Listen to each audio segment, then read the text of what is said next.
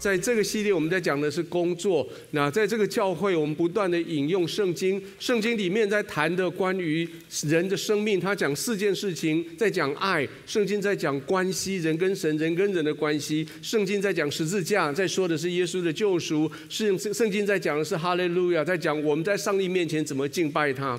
而在整本圣经的故事里面，很有趣的是，上帝不是用说理就这样一直说下来，神借着许多人的生命故事来传讲我刚刚所说的这些核心的事情。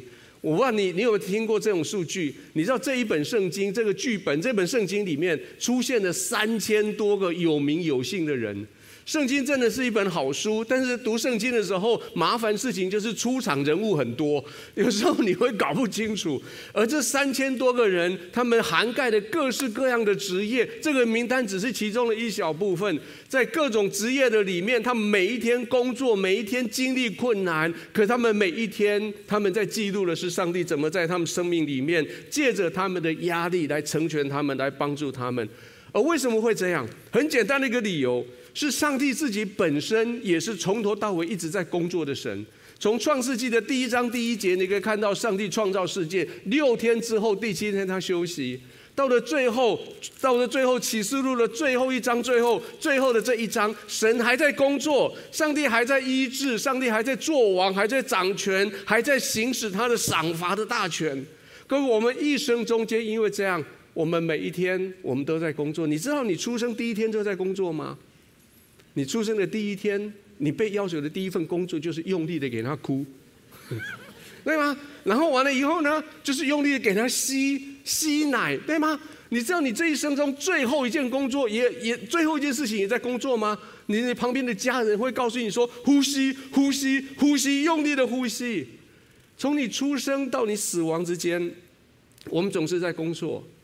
你用你的体力，用你的心，用你的理智，用你的情感，你在这个世界跟人有互动，你在这个世界有付出有拿回，你得到当下适用的这一些这些金钱、食物、成就、地位、名声等等，那拿这些资源回来做什么？回来资源栽培你的下一代，栽培你后面你的后辈的这些跟着你的这些学生们，然后你栽培他们做什么？栽培他们出去干嘛？去工作，去赚钱，再回来又栽培他们的下一代，就这样一直的下去。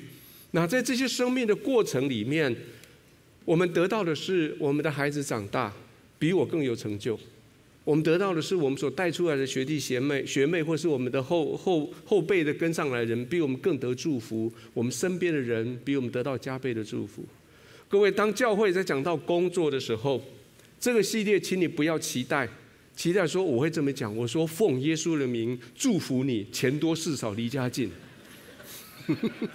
祝福你位高权重，责任轻，祝福你睡觉睡到自然醒，祝福你算钱算到手抽筋。各位，如果你走进任何一个教会，教会说这本圣经在祝福你这个，请你转头就走。教会不教你这个，绝对不是。教会没有，我们圣经并不告诉你有什么秘诀，有什么咒语。我读完以后，钱会跑到我的account里面，我的户口里面来。读完以后有好工作找我，不会。但是圣经要告诉我们什么？圣经要告诉我们说，当我们面对工作的时候，我怎么去诚实的面对它？其实工作一开始是一个祝福。当神跟亚当夏娃他们在伊甸园的那一段时间，上帝把伊甸园交给亚当跟夏娃，要他们看管，要他们管理，要他们修理的时候，那是一段祝福的时间。等到亚当夏娃自己决定要自立门户，自己要当王的时候，工作成为了咒诅。我们看第3章的创世纪，工作怎么样变成咒诅呢？我们一起来读，来请。又对亚当说：你既听从妻子的话，听了我所吩咐你不可吃的那树上的果子，地必为你的缘故受咒诅，你必终身劳苦，才能从地里得到吃的。地必给你长出荆棘和蒺藜来，你也要吃田间的菜蔬。你必汗流满面，才得糊口，直到你归了土，因为你是从土而生的。你本是尘土，仍要归于尘土。上个礼拜，当然怀德哥说，我们不要把工作当做一个咒诅，没有错，那是因为耶稣基督的救赎使得工作成为一个祝福。可是，在耶稣基督救赎之前，工作这个本身变成一个咒诅。但是上帝容许我们在这些工作的压力之下，并没有叫我们就被这个咒诅所吞没。我们的工作的咒诅成为上帝他恩典的舞台，我们每天在工作的里面领受神的恩典，我们经历神在我们生命里面的旨意。所以这个系列我们就说，我们的工作有神造。事实上，今天你看到我站在台上，其实我背后有很多人做了很多幕后的工作，让我们可以有这个地方可以聚集。我们上礼拜谈到了说工作中经历神，然后接着我们会谈到关于你怎么面对挑战，你怎么去管理你所得，还有你怎么样成为在职场上成为卓越。你可以看到今天的这张卡片，事实上我们有人做很聪明的工作，把这些图片把它放在一起，让一看就知道哦，原来主题是这个。而这张卡片里面，我觉得最神奇的是我们这一次的翻译同工。通常以前是3个中文翻译成一串英文，可这个题目“我的工作有神造”7个字，人家他4个字就把它搞定 ，He has my back， 就这样，就是工作有效率，对吗？我们在职场上面，我们都期待工作有效率，都期待有这一些事情，我赚进来的东西可以好好的管理，我可以在工作里面表现的卓越。可是我承认，有期待就会有压力，对吧？请跟邻居说，有期待就会有压力。其实我们的工作逃不了压力，对不对？明天早上你去上班的时候，我告诉你一个，你做一个基督徒对这个世界最好的一句话，你看到你的同事，就跟他说，礼拜一上班压力很大哦。哦，你同事这件事情很难做哦，压力很大哦。你的同事会说，你昨天有去教会哦？说对，我们牧师叫我这样跟你说的。接着你每一天的工作，你的工作面对的压力，上帝要让你的工作更有效率。上帝要你在工作中间更经历它。在我还没有2010年真的全职做牧师之前，我有很多的邀约的演讲，在讲这个工作的压力怎么调整。所以我就用一个方法把它讲得清楚。我说压力是什么？其实这是个物理学的一个简单的常识。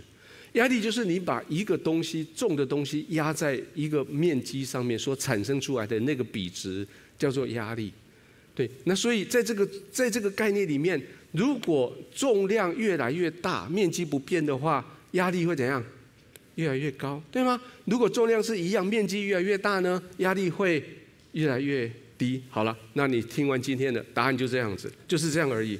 然后完了以后，我就把它再做一个拓展。那说重量从哪里来？重量从你的身体、你的心理、你的社会、你的灵性，就是你的意义来。那从哪里去做了什么？的确，如果人家问你说你跟人家说我压力很大，这个人会问你说啊，你怎么知道你压力大？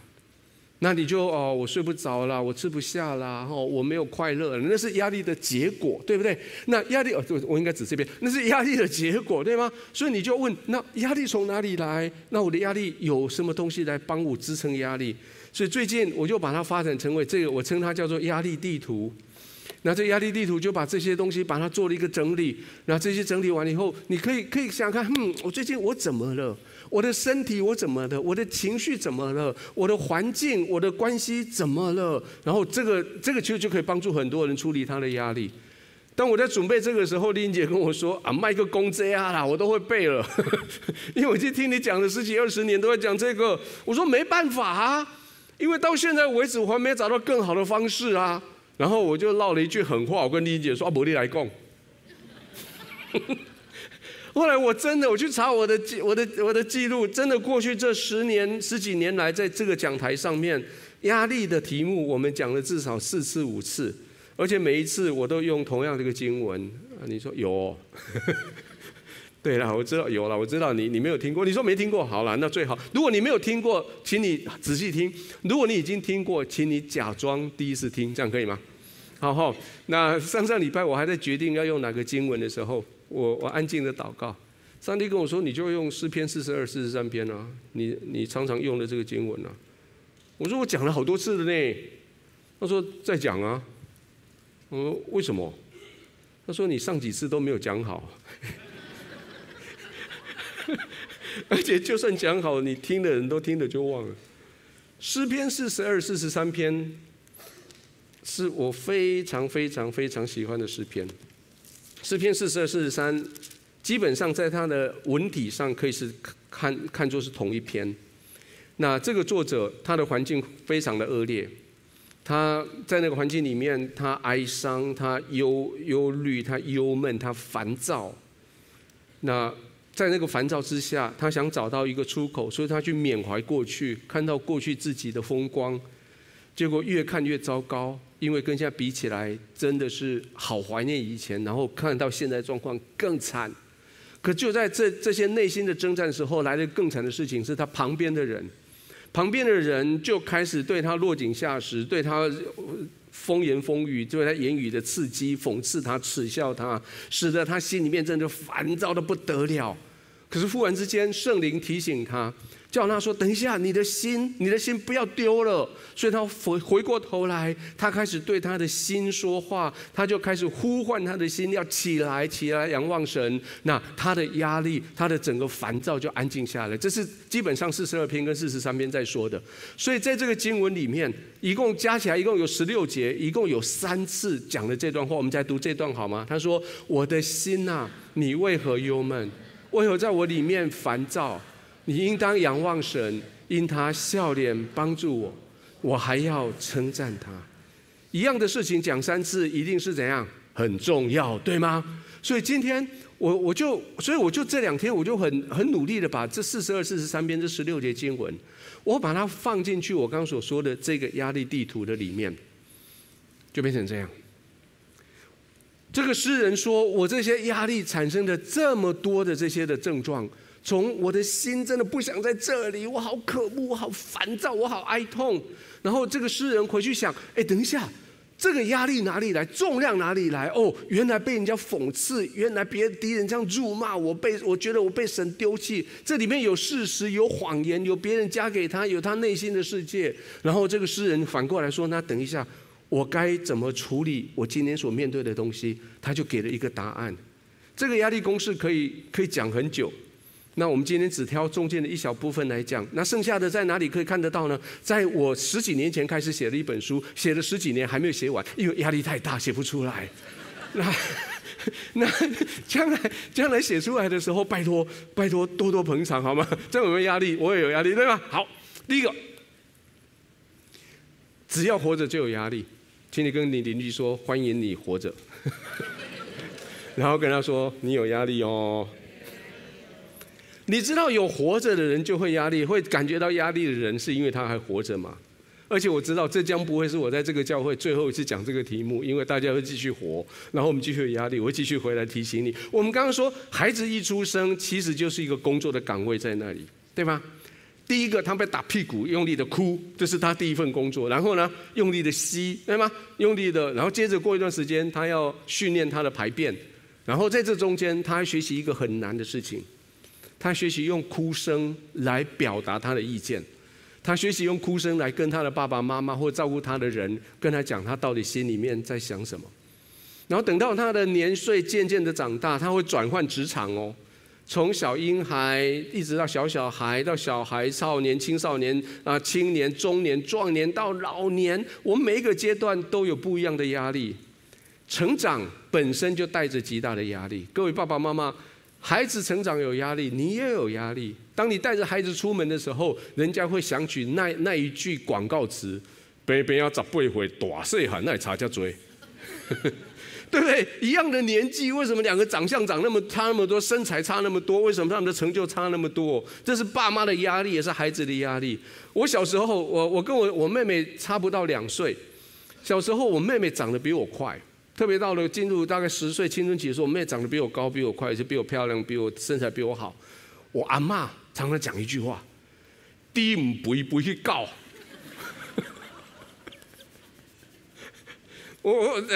这不要再解释，就是养猪不肥，然后狗都肥了。然后长大过程，你有经历过功课的压力吗？班上的排名、年级的排名、校的排名，然后有多少人跟我一样是考那种高中考大学，或者国中考高中是一试成名、一试成就、一头斩的那种的？就是那时候没有所谓的什么课纲，没有什么东西，就是只考一次联考，有吗？哦，对我们这个年纪的，对，我们这个年纪。完了以后，教育单位觉得这个给孩子太大压力，所以他们做了教育改革，结果呢，压力更大，对吗？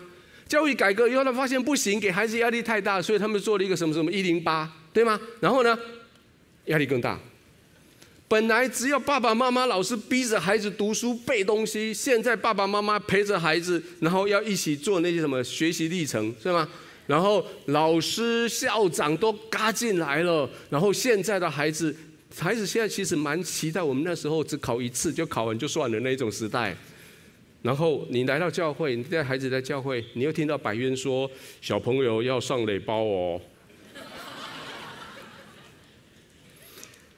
各位，你的身高、外表、你毕业的学校、你的学历、你的职场的收入、你的婚姻、你的孩子的表现、他们的长相、他们的课业、他们的成就，一代加一代，一直带，一直加，一直加上去。难怪这个诗人，他这篇诗的一开始，他说：“主啊，我真的不想在这里。”我们去读他的呼喊好吗？他说：“我的心切慕你，如入切慕溪水。我的心可想神，就是永生神。我即时可以朝见神。”然后他形容说：“我昼夜以眼泪当饮食，忍不住的对我说：你的神在哪里？”当然，这是文学的描述法，不至于说他哭到不用叫饮料了，不是这个意思。不是说哭了以后收起来，然后晚上可以喝，不是这个意思。是说他一天到晚在这个压力之下，这是他的窘境。各位，你也是这样吗？你好渴望有一个地方可以安歇，你好期待你的心那个被挖空的地方有东西把它填进去。如果今天你来到这里，做到现在了，请你不要急，不要有压力，我慢慢讲，好吧？不要给我压力，让我好好的用接下来的20几分钟把这事情把它讲清楚。当然，有时候是这样，有时候是不是你自己的问题？有时候你自己面对问题，自己去处理，然后慢慢消化，慢慢吞，那也就 OK 了。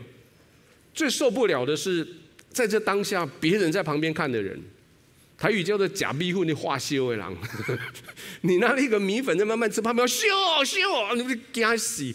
就是你可以慢慢处理的人，这些人他们在旁边落井下石。所以这句话，这个诗人他说：“我昼夜都已经以眼泪来当饮食了，人在旁边还不住的对我说：啊，你的神在哪里？我已经有够倒霉了。我的敌人，我们一起读了，他说我的敌人还辱骂我，好像打碎我的骨头，不住的对我说：你的神在哪里？”各位，如果你读圣经，一样的东西出现好几次，那个表示那句话很重要。第10节出现这个字，刚刚我们读到第3节也出现这个：你的神在哪里？他说，好像那些人讽刺我。他们的讽刺就像我的骨头断了就痛苦了，他们还把我的骨头不仅仅断，把我打得碎碎的。这种讽刺真的让我最痛最痛。也许到今天你还没有真的认识神，也许是神人家把你第一次带到教会来。也许在这个之前，你遇到困难的时候，你有你自己可以依靠的系统。可是到有一天，当你发现你的系统失败了，你发现你过去制造的方法，你过去所用的方式处理不了你面前你的这个挑战的时候，同事或是朋友跟你说：“啊，你不是这样搞，你不是很棒吗？啊，这个事情你就处理不来，你不是技术很好了吗？你怎么失败了？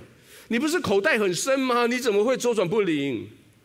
如果你是信神的人，如果你已经在教会一段时间，你信神，你认为神是你的依靠，但是事情的发展在世界的眼光看起来，你看起来像是失败，或是掉到困境了。比如说，你的身体生病了，你的生意亏钱了，你跟人的关系好像破裂紧张了，你的心情莫名其妙就低落了。旁边的人他们会过来攻击你的核心身份。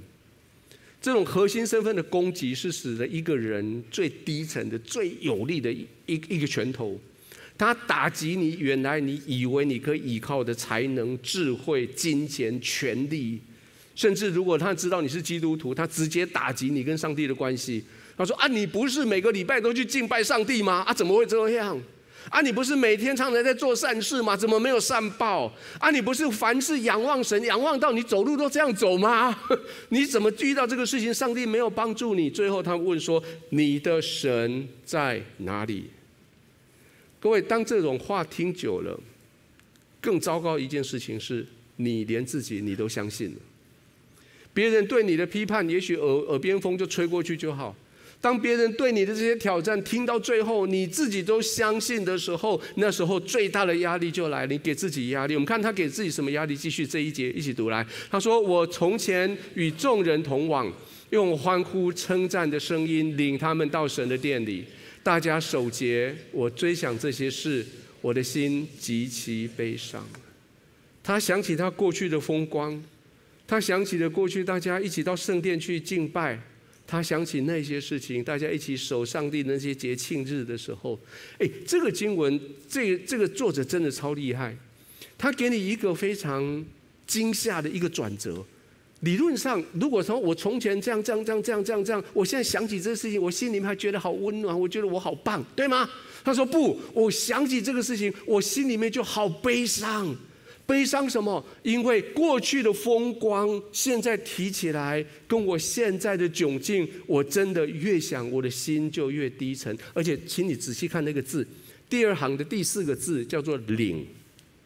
这个字很重要，是因为表示写诗的这一个人，他可不是泛泛之辈，他可不是跟着人家起哄的那种看热闹的那一群人里面的一个。他说：“我可是领他们到神的面前去的那个人，我可是指导他们怎么做这些守节的礼仪的人，我可是领导当下的流行的人，我是走到队伍的最前面的人，我是带旗掌权的那个人，我是领袖。简单的用现代话就是，我是偶像。”各位，你知道偶包会害死人吗？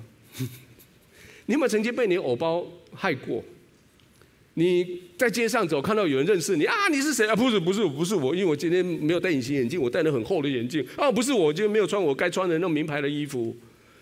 各位，你对我自我的期待、表现的压力，你对于过去的表达、你的缅怀当年勇的那种心情，使得你的压力会更大。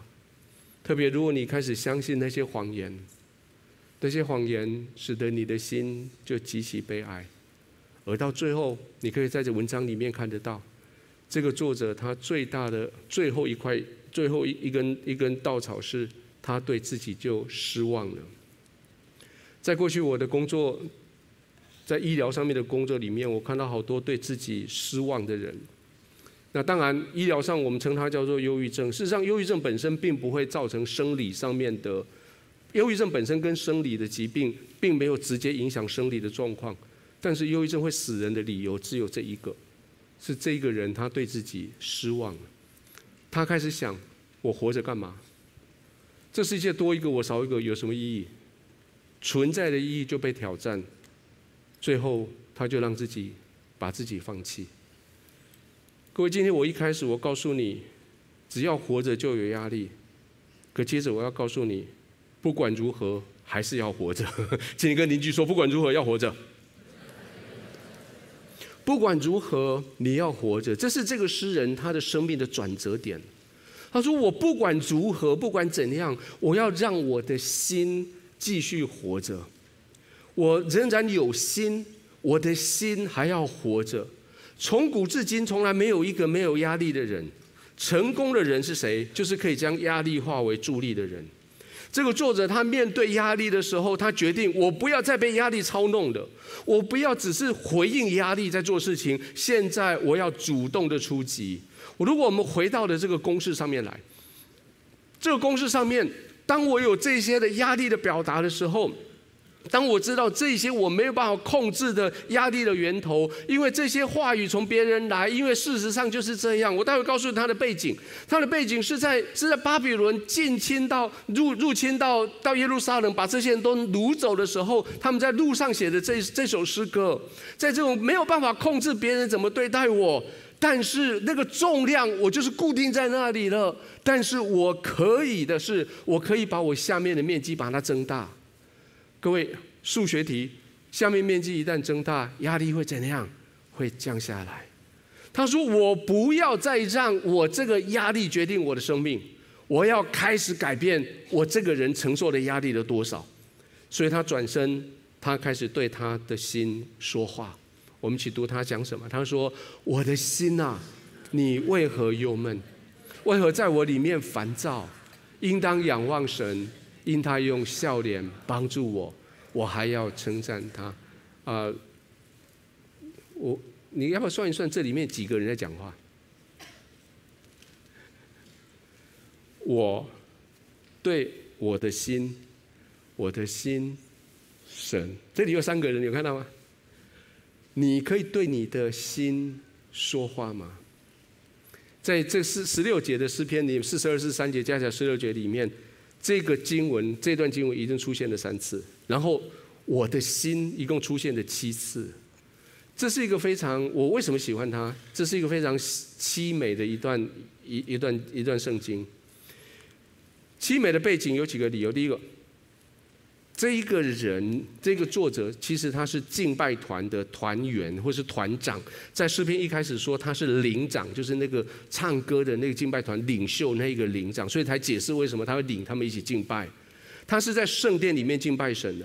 等到巴比伦冲进来耶路撒冷，这是在主前586年，他们冲进来把耶路撒冷全毁了，把这一群人从台上抓下来，带着他们要回巴比伦。在巴比伦的时候，带到了约旦河的上游，在那里到了北方，在那里的时候，他想起过去的这一些在圣殿里面的工作，他想起过去在家庭里面，在教会里面那么服侍神的时候，他的心就哀伤下来。他的心说：“我的心啊，你记得以前你是敬拜神的。”诗篇137篇记载当下他们的另外一段经文。这个诗篇是在巴比伦写的，就是他们被掳了这一群人掳到那里去。这个敬拜团他们发生什么事情？我们一起来读，来请。我们曾在巴比伦的河边坐下，一追想锡安就哭了。他们把琴挂在那里的柳树上，因为在那里掳掠我们的要我们唱歌，抢夺我们的要我们作乐，说：“给我们唱一首锡安歌吧，我们怎能在外邦唱耶和华的歌呢？耶路撒冷啊，我若忘记你，情愿我的右手忘记技巧。我若不纪念你，若不看耶路撒冷过于我所喜乐的，情愿我的舌头贴于上膛。”这群过去在圣殿里面敬拜的人，他们被掳过来到了巴比伦，他们失去了敬拜的理由，他们把他们的琴挂在柳树上，表示说我们不再唱歌了。可是掳掠他们的人却逼着他们，有点讽刺他们说：“你不是很会唱歌吗？你们不是很会做这些乐曲吗？唱吧，唱一首锡安的歌给我们听吧。”国家被灭亡了，圣殿被毁了，家人被杀了。可这时候他的心开始活起来了。他说：“我的心啊，你为何忧闷？为何在我里面烦躁？我的心啊，起来仰望神，因为他用笑脸帮助我，还要称赞他。”诗人开始跟他的心说话，他对他的心，要他的心继续活着。各位，这是一个很重要的处理你压力的一个法则，叫做自我察觉。自我察觉其实是你知道你要怎么处理你的生命压力的最重要的第一步，也是最重要的一步。他说：“我的心啊，你在忧闷，你知道吗？原来我是一个平安的人，现在我的心却忧闷烦躁了起来。我的心啊，你有觉得不一样吗？那是有压力来的。”自我察觉事实上不会是一个快乐，不会是一个容易的事情。我们比较容易的自我察觉是察觉我们的外表，对吗？今天早上出门之前，我猜我们每一个人都照过镜子，你一定都照过镜子，你再出面才出行，然后调过。我在那个讲台要出来之前，那里有藏了一面镜子在那里。要出现之前，我必须调一下我的这些调，像麦克风的位置。可是你有多少时间照镜子的时候，对着你的镜子里面那个你对他说话，对着镜子里面跟他说：“你今天要过得很快乐。或是你问镜子里面的你，最近你怎么了？这么容易的生气？你有看过或遇到过不会自我察觉自己情绪的人吗？你有看过那种愁眉苦脸的人？然后你问他说：“你看起来很忧闷。”他说：“没有啊。”你以前都会笑，为什么今天在愁？我说：“没有啊，我有这样吗？我有吗？”或者是你有看到你的同事来到办公室，然后东西是用摔的，椅子拉出来就哐啊，然后这样，然后你问他说：“哎，你今天怎么了？你在生气哦？”“哪有？我哪叫生气？啊，你以前讲话都是小声，为什么今天哪有？今天哪有大声？有啊，你今天很生气？没有生气，你在讲生气，我就生气了。”多少事情是因为你没有察觉，结果出了事？多少时候是因为你不知道自己有压力，结果就惹了大祸？很多公共安全事件在发生之前都有一些警讯，可是这些警讯没有被注意到，就成为大的事情。我们现在在开车或骑摩托车，我们有一个重要的两个重要警讯：你的你的引擎的温度，对吗？水箱温度，还有一个是你的油表。现在摩托车比较好，现在摩托车有一个电子油表，对不对？甚至有些是数字的。然后等到快没有的时候，甚至还会亮灯，会警告你说快没油了。然后记得我先提醒一下，我们来上英文 ，F 叫做 full， 就是这个油箱是满的。E 呢 ？Enough 是吗？不是啦。有人看到 E 打标 enough， 哦，go，继续骑。那个油箱、那个油表都已经到1了，你说啊还够，然后灯亮起来，哦，他在赞美我还够，然后你就够了，对不对？就是以前我们那个年代啊，我现在又讲年代的事情。那时候我们的摩托车还没有这个油表的时候，我们有一个特殊的东西，放在油箱旁边有一个转钮，那个转钮是副油箱的转钮。就是你加完油以后，把那个转钮转回来，你骑到没有油的时候，你还有一段路，因为你可以把它转过去，然后转成副油箱，你可以再骑一段。我不知道你有点头了吗？都摇头，有 ，OK， 好。那些都是一个警告标记，各位，在你的生命里面，神放进一个警告的标记在那里面。甚至保罗这样子说我们每一个人都当查验自己的行为。这样他就会专夸的是夸在自己而已，不在别人，因为个人呢必须担自己的担子。意思是说，你查验你的行为，查验你的情绪之后，你为你自己的行为、自己情绪要负起责任。你的情绪不必被别人影响，你也不必被别人的情绪不必为别人的情绪你来负责。而且诗篇的作者他不仅仅你自己查验完以后，你说不对，那不对怎么办？诗篇的作者说：“我要更好的。”所以才会回到第一节跟第2节。他说：“我知道这个位置不对，我的心切慕你啊，神啊，好像鹿口渴的切慕溪水。我的心切慕你啊，神啊，永生的神，我要去朝见你。不管如何，我的心要活着；不管如何，我的心活着就期待更好的；不管如何，我要倚靠神，在压力上活着，因为我的心是你所创造的。我的心坏了，我的心不对了，我要把它带到你的面前来。你知道上帝要你的心吗？记不记得2个礼拜以前我说，这是我最喜欢的一段经文，我们一起读。他说：“我儿，要将你的心归我。”你的眼目也要喜悦我的道路。当你发现你的心不对的时候，带去哪里？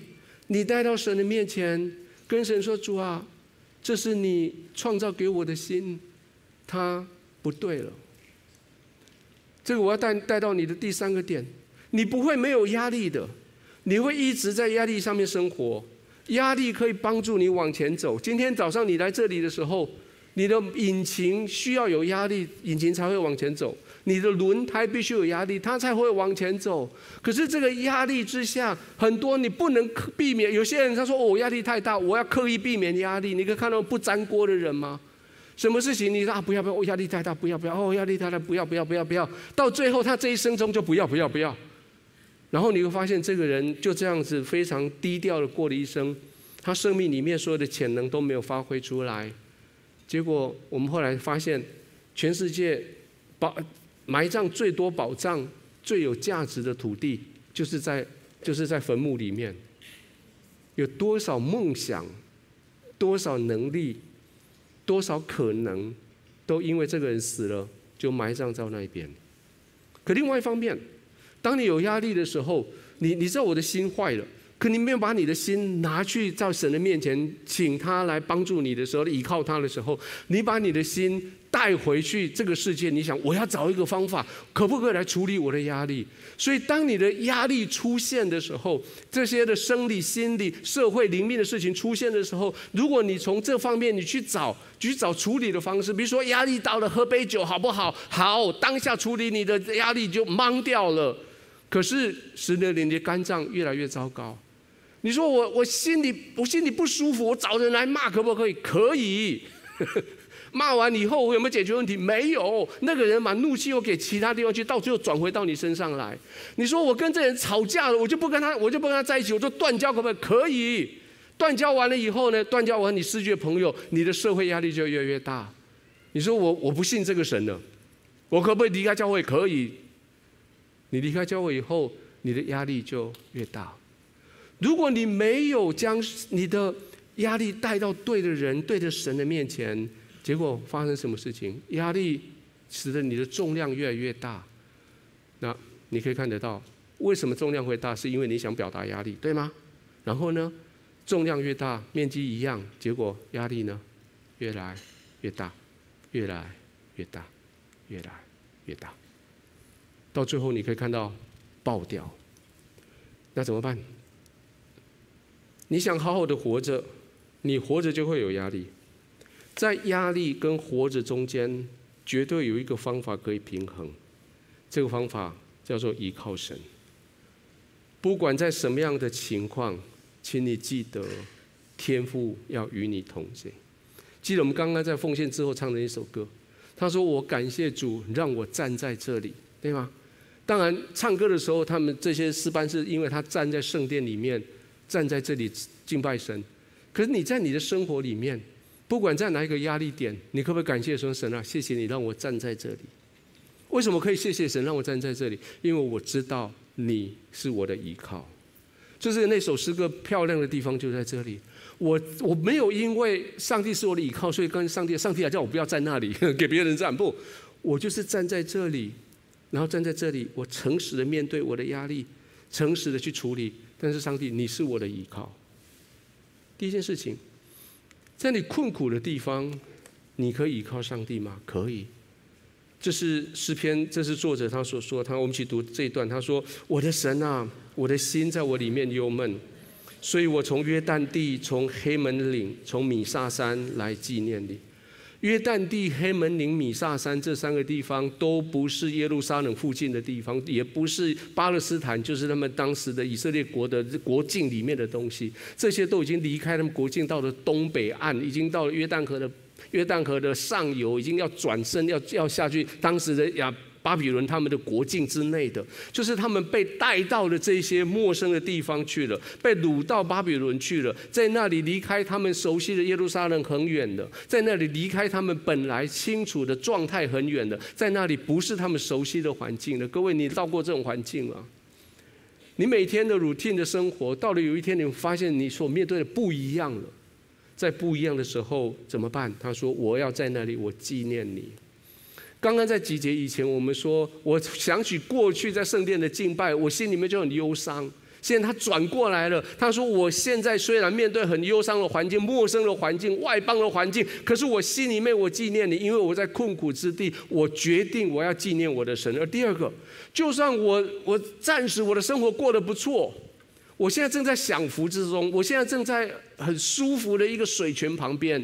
他说：“你的瀑布发出声音来，深渊跟深渊响应，你的波浪洪涛漫过我身，我就泡在那里，在沙漠里面有一个水泉可以让我泡，好好哦。就算在那里，我的心仍然要倚靠神，继续浸泡。”各位，有时候你不要期待，你不要以为说生命就是那么糟糕，都是烂日子。不，你生命里面总是有好日子，在好日子要怎么办？在好日子继续依靠神。第三个，他继续讲，他说一起读来，他说：“白昼耶和华必向我施慈爱，黑夜我要歌颂祷告赐我生命的神。”白昼指的是你凡事顺利的时候，你知道这是神对你施行他的慈爱。黑夜在代表的是你遇到困难困境的时候，可是在这个困境里面，你还是歌颂神。他是赐给你生命的主，虽然问题很大，但是你知道上帝比他更大。虽然挑战很大，但是你知道你的生命比那个挑战更大。各位，你的生命，你的存在，为你的生命，你的存在，你可以歌颂神。各位，今天不管你面对什么样的状况，不管在网络上面的弟兄姐妹，你今天面对什么样的状况，你仍然可以勇敢站在众人面前说：我的存在是神在我生命里面最大最大的礼物。你在困苦的时候可以依靠神，你在生活享受的时候可以依靠神，所有的情境可以依靠神。不可否认的，他继续讲，不可否认的是，有时候你会疑惑。施洗约翰是我们非常敬仰的一位先知。那施洗约翰他为耶稣施洗的时候，他明明看到天开了，然后上帝从天上讲话，说这是我的爱子，我所喜悦的。然后他看到圣灵降落在耶稣身上，甚至他就认出耶稣是神的羔羊。他对众人说：看啊，神的羔羊到地上来除去世人罪孽的。他把他的学生鼓励他们去跟随耶稣。过不久以后，施洗约翰被逮捕了。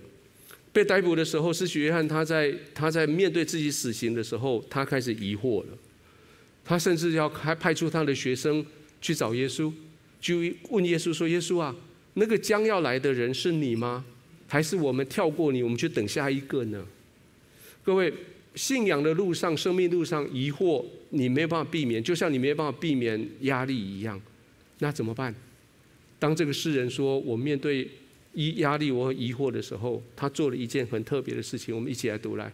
我要对神我的磐石说：你为何忘记我呢？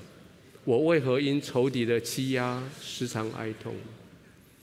各位，你有没有跟上帝很诚实的讲你的心情？上帝啊，你都这样了，我不跟你祷告了啦。这句话是祷告吗？你知道你可以很坦诚的跟上帝讲你心里面不满吗？你可以知道你跟神的关系可以到跟神倾心吐意吗？各位，让我提醒你，祷告绝对不是歌功颂德，祷告绝对不是写一首漂亮的诗然后唱给上帝听就这样。不，祷告绝对不是只有跟上帝讲好听的，只说赞美的，绝对不是。祷告是将你心里面的话在上帝面前完全赤露敞开的对他表达。祷告是将你知道别人听不得的一些话带到上帝的面前。祷告是跟上帝直接的说：上帝啊，你为什么忘记我？很美的几个字：上帝啊，你为什么忘记我？为什么叫我的仇敌他们的欺压使我现在心那么的哀痛？台语有一句很棒的描述这个情境的动作，叫做倒。你听过这个字吗？倒，投诉的投，投诉的投，这个在其他语言很难理解。这个头是他跑到他的权柄人物，说他倚靠面前，他去讲他心里的话。妹妹被姐姐欺负了，妹妹跑来找妈妈倒。你在家里面被亲戚朋友，你被亲戚朋友欺负了，真没地方去跟小媳妇没地方讲，去找到她的闺蜜，跟她的闺蜜倒。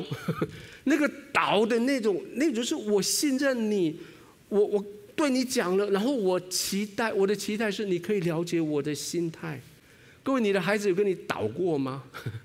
倒他的哥哥怎么欺负他，倒他的妹妹怎么欺负他？你的孩子有跟你倒说：妈妈，爸爸又在偷吃糖了，他明明糖尿病不可以吃糖。你在给你倒。各位，委屈的时候你可以倒，不满的时候可以，伸张正义的时候你都可以向上帝投诉。这个诗人很直白：上帝啊，你为什么要忘记我？你忘记我到什么时候？然后接续他做下一个动作，下一个动作叫做哭赖神，靠拉，你知道靠拉吗？用台语讲比较好讲的靠拉啊，靠拉就是我不知道，你给我处理了，不管啦。你的孩子们跟你讲过，然后那去跟哥哥抢输了，然后玩具被哥哥抢走，哥哥妈妈他拿走我的东西啊，妈妈借他玩笑，不管，给我拿回来。靠拉就是我要一直讲到你为我做主为主，我要一直讲到你愿意为我出手。你看43篇的接着第1节、第二节他怎么说？我们一起读来，请。神啊，求你伸我的冤，向不虔诚的国为我辩屈，求你救我脱离诡诈不义的人，因为你是赐我力量的神。为何丢弃我呢？我为何因仇敌的欺压时常哀痛呢？这段经文他有点 copy 前面，他前面讲到他跟神的哭赖，然后他又提醒说：上帝啊，你为什么丢弃我？其实他知道上帝不会丢弃他，只是提醒说：上帝啊，你让我觉得我有被你丢弃哦。他说：上帝啊，你这样丢弃我，你觉得对吗？上帝啊，让我心里哀痛，你觉得对吗？上帝啊，你不处理的话，我就继续跟你倒。各位，你可以依靠神，依靠到这个程度吗？如果这个事情上帝不处理，你继续哭赖神，你继续哭赖在他面前。以前的歌仔戏常常演说，如果这个官不答应我，我就跪在地上不起来，对吗？那当然我们后面说你就跪着吧。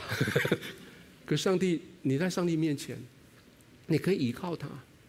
当你困苦的时候，你可以依靠他；你蒙福的时候，你继续依靠他；你所有的情境，你依靠他；你疑惑的时候，你依靠他；你委屈的时候，你可以依靠神。最后，我们把它套回去，在我们的这一个公式的里面。你知道我所有的事情，我可以带到上帝的面前来依靠他。那一旦你可以依靠神，你发现下面的分母就变成这样，变大了。变大以后，上面不管了，上面上帝让自己处理，有时候增加，有时候减少，那个不管。可是下面变大了，而且大到什么程度？约翰15章的第5节其实是个数学题，我们一起读来，请。我是葡萄树，你们是枝子，藏在我里面的，我也藏在他里面。这人就多结果子，因为离了我，你们就不能做什么。你知道耶稣他讲这句话，其实是一题数学。数学是怎么说？数学说重量除以面积等于压力，对吗？如果受力面积趋向于无限大，各位老师，压力趋向于0。你看到了吗？看到耶稣的心呢？耶稣他说什么？我是葡萄树，你们是枝子，连接起来，所有的祝福我给你，所有的这些困难我帮你处理。当你连接在葡萄树的时候，你的受力面积就无限大，你的压力就变成0。刚刚在第1堂跟第2堂中间，林姐写过一个简讯，她说：以文，你可不可以加这个？我说：哇，好棒！她说：如果你现在你的困难像是一杯水里面放了一个茶包。你知道茶包的英文叫做什么吗 ？Trouble， 对，我不知道今天翻译的怎么翻的哈。这一杯里面，如果你放了一个 trouble 下去，放久了，这一杯真的很难喝，对吗？因为浓度太大，压力太大。如果我把这一杯这么浓、这么不好喝的茶，我把它拿到海里面去。我把这一杯倒在海里，让那个 trouble 那个茶包溶在海水里。你想，你还可以喝得出任何茶的味道吗？没有了。各位，这是基督徒神给基督徒的最大的祝福。你有一个大海处理你的茶包，你的 trouble。你有一棵树，它承接你所有的这些的 trouble。这些的 trouble 怎么样让它变大？你可以借着你的每一天，你跟神的亲近，借着每一天你的读的圣经，你的祷告，等候神，参加主日欢庆、小组连结、属灵的这些书籍等等，你可以让这一些成为越来越宽广。今天最后，让我告诉你，我们一起读这2行字说。不要期待没压力，只要放心依靠神。什么叫做放心？放心并不是说督促神去做事情，我就放心，不是那个意思。放心的意思是，那个心不要再扎在你手上。放心的意思是，把你的心交给神，让神。你放心的意思是依靠神。诗篇讲了一句很有趣的话，他说：“我们有没有压力？有。会不会受苦？会。会不会怀疑？会。那这些都是做什么用？这些只有一个目的。119篇的第71节，我们一起读。他说：“我受苦是为了与我有益。为什么？为要使我学习你的律例。”压力终究会使你更亲近神。我们的题目叫做在压力之下倚靠神，但是压力的重点不是要压你死，压力的重点是压着你更亲近神，更倚靠神。不管你现在你的情境怎样，你是平顺，你是危机，你是压力，你是胜利，你是失败，你都可以依靠神。待会我们敬拜团要带着我们来敬拜的时候，我想来读这一段我们刚刚读的最喜欢来到最喜乐神的这一段经，我们一起来读好吗？来，求你发出你的亮光和真实，好引导我，带我到你的圣山，到你的居所，我就走到神的祭坛，到我最喜乐的神那里。神啊，我的神，我要弹琴称赞你。这个作者他的环境都没有改变，但是他说我知道你的亮光跟真实会引导我到你那里去，不再是耶路撒冷，但是是你的圣山，是你的居所。各位弟兄姐妹，最近你在哀伤什么？在忙什么？最近你在被什么压力吗？你知道你身体、你的心理因为压力产生什么样的反应的吗？来到神的面前。待会我们要这么做，我们要开始用这首诗歌来回应。当我们回应的时候，我会邀请你从座位上站起来，然后看着这段经文，我会读这段经文给你听。你就好像真的像这个诗篇的作者一样，走到神的祭坛，在最喜悦的神那里，在那里说：“神啊，我要弹琴称赞你。”我们一起用这首诗歌，我们来回应。敬拜你，全地都敬拜。主啊，求你发出你的亮光跟真实，好引导我，带我到你的圣山，到你的居所。我就走到神的祭坛，到我最喜乐的神那里。神啊，我的神，我要弹琴称赞你。也许最近你面对极大的压力，也许这压力已经使得你有些身心症状，也许你不知道你要跟谁投诉。弟兄姐妹、来宾朋友，还有在各个网络上面的，来到神的面前。我邀请你从你座位上离开，来到神的面前，往前走出来，来到上帝的圣殿，来到圣山，来到居所，来到这里说：“我要走到神的祭坛，到我最喜乐的神那里。神啊，我要弹琴来赞美你。我邀请每一位离开你的座位，离开你的地方，来到神的面前，来到祭坛。在这个位置上面还有很多空位，你可以往前，让后面可以跟上来。前面是一样，各个分堂点一样，你可以跟上来说：主啊，我要到你的祭坛，我要到你最喜乐的神那里，我要在那里，我要称颂你。”如中水成荫，主耶稣，我们爱你。主你是万王之王，你是万主之主。主耶稣是荣耀归于天父，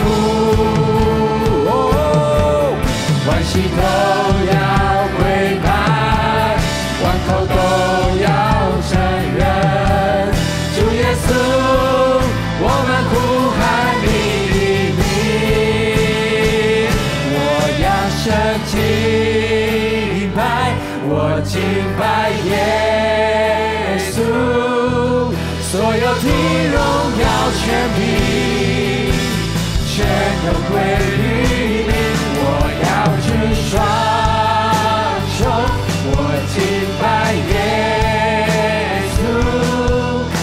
中水成荫，主耶稣我们爱你。来，手加荣耀的掌声归给神。看着你的心说：我的心啊，你为何要忧闷？我的心啊，为何在我里面烦躁？我的心啊，你应该仰望神，你还要称赞他，他是我脸上的光荣，是我的神，是我的神，是我的神。奉耶稣的名祷告，一起